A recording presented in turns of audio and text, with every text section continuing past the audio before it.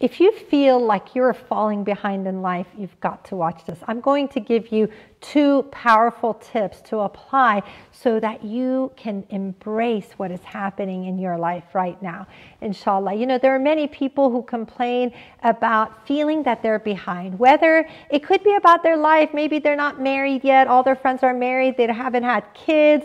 They feel like they're behind in, you know, from what the social aspects of what is acceptable. And some are very feeling behind as far as their education. They didn't go to, maybe they didn't finish college. Maybe they feel behind regarding their business or things that they wanted to do. So when you have that feeling that you're constantly behind, it's a horrible feeling. You start comparing yourself and you feel this pressure, this intense pressure. So what do you do? What do you do when you're feeling like you are behind? There are 2 things that I want you to do. Number 1 is that you need to embrace the detours in your life. How many times have you taken a path? Let's say you were on your way, you were doing a road trip, and you took the wrong turn. And what happens? You end up seeing such beauty. You would have seen things that, like, you would have never seen these things. And it's really important in life to realize that sometimes when you have the detours in your life, those detours are actually meant for you, and you got to embrace it rather than feeling upset. Let's say your marriage gets delayed, whether it is you not getting into, let's say, med school. You wanted to go to med school and you don't get in and there's a delay, or you have to take a gap year. Sometimes things like that happen and people get so down on themselves because they're like, oh my God, I'm not on the timeline, something went wrong, and then they feel horrible. But when you embrace that, you embrace the detours, it makes such a difference. I remember once we were doing a family road trip in Spain, and we happened to take the wrong turn.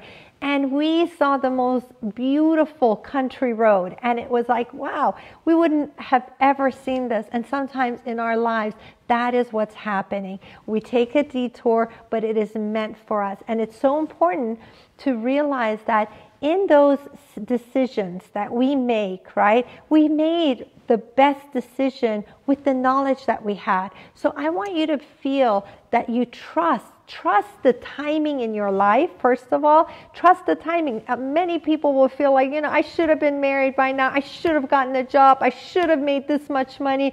But you really need to trust that timing. What is it that you beat yourself up? What is it? Is it about your career? Is it about education? Is it your family? Or what is it? Because if you start sharing, you'll see that so many people have that same pressure and that same tension in their lives.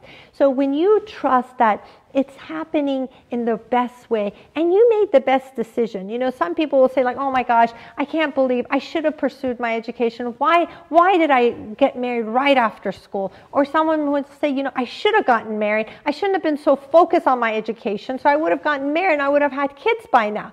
So I want you to recognize that you made the best decision that you could have at the time with these circumstances. And everything that you go through, everything that you're going through, there is a reason for it. There's something that you needed to learn. And when we really surrender to that, and when we believe that everything happens for a reason, then we're not going to be so upset. We're not going to be so frustrated with ourselves. Okay, so number 1 is what? It is embrace the detours in your life. Don't beat yourself up about it. The second thing is stop comparing. I know how hard it is, but you need to stop comparing, because what is said is that comparing is the thief of joy. It steals you. It robs you of any happiness, any joy, because you feel like, oh my gosh, I'm not as good. I'm not as smart. I'm not as accomplished. And this can really take you down. How many of you have experienced that, where you feel that maybe you're not doing as much. I don't have as many kids as I should be. I didn't finish my education. And that feeling will totally take you down. So when you stop comparing, that is when you can focus yourself. You know what I compare myself to? I compare myself to my past. I compare myself. I just want to be better than I was yesterday. I want to be better than I was last year. And when you're committed to competing with your own self, your own abilities, there's no animosity in your heart. You're not jealous of other people. There's not this feeling of like, I want to tear other people down. Like, that is just nonsense. It really is childish to have all of that feeling inside. But when you're trying to be your absolute best, and you're striving to be better than you were before, then that is what's healthy. And you can really start instilling that, because what you need to do is put blinders, okay? Put blinders and be focused on what it is that you're doing. Because if you're constantly looking right, looking left, what is she doing? What is he doing? And that can actually instill a lot of anxiety, right? There's a lot of anxiety. And, you know, before we were only, let's say, competing amongst the people in our class, in our workplace, in our circle of friends. Now it's opened up and you're exposed to so much. And that's why there's such a rise in depression, such a rise in anxiety, because you are just seeing it all and putting yourself in this, you know, in this very unfair comparison. So focus on yourself instead of competing, instead of comparing. Just focus on being your absolute best. And when you make that commitment and you're genuine, you're committed to pleasing Allah, you're committed to being your best. And what's going to come out of it is just goodness and barakat, right? Because when a person gets caught up with this comparison and they're trying to outdo another person and they're keeping track and they're doing all of this stuff, it really, it's like a disease of the heart, right?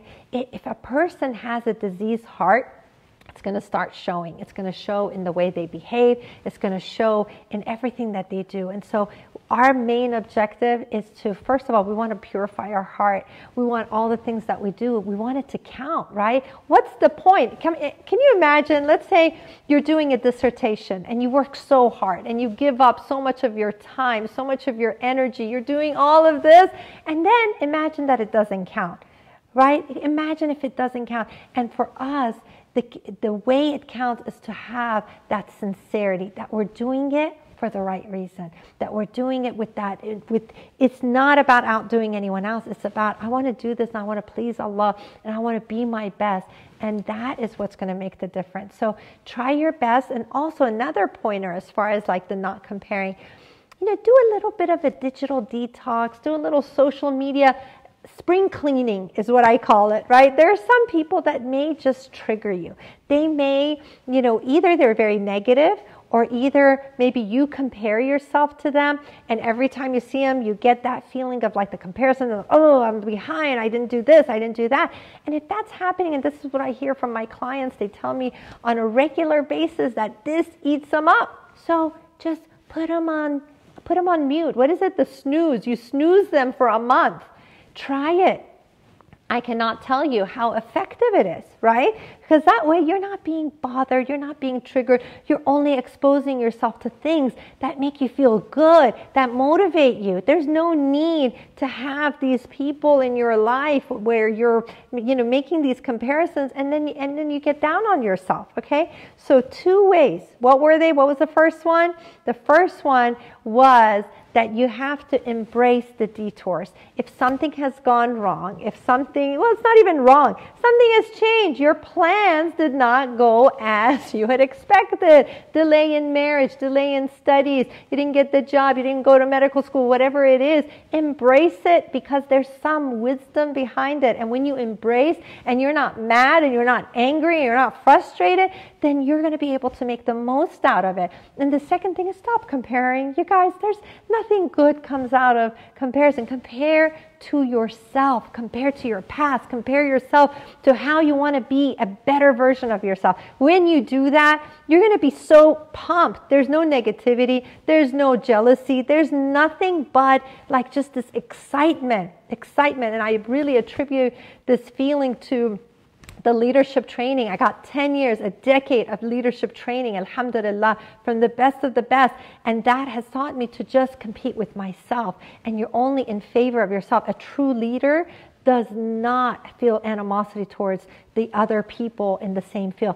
A true leader does not want to take anyone down. A true leader wants everyone to succeed and be happy. And that is what, not only in leadership, but also with our iman, right? Having true iman means that we want for our brother or sister what we want for ourselves. So if you want to improve yourself in this and you want to be the best version of yourself, I would really encourage you to be part of my mentorship program. I have the Mindful Hearts Academy, which really teaches you about leadership. It teaches you about being the best and about achieving your goals. And one of the things I said on there, it was last week, and I said, you know what, don't feel behind in this course.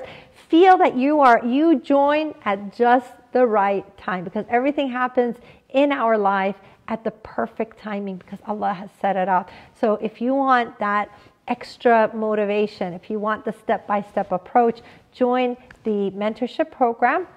I've made it extremely affordable, and you're going to get the support that you need. You go to halehbanani.com. Under courses, it is the Mindful Hearts Academy. If you have any questions about, feeling behind and what to do as far as like not comparing, what do you find is harder for you? Is it the comparing, or is it the fact that you can't embrace your detours? Which one is more difficult for you? Because I find that with a lot of my clients, they find it very hard, especially if they have any kind of detour. If they feel like, I planned my life and it's not turning out according to my schedule. And you have to realize you make the dua, you make the effort, but you know what?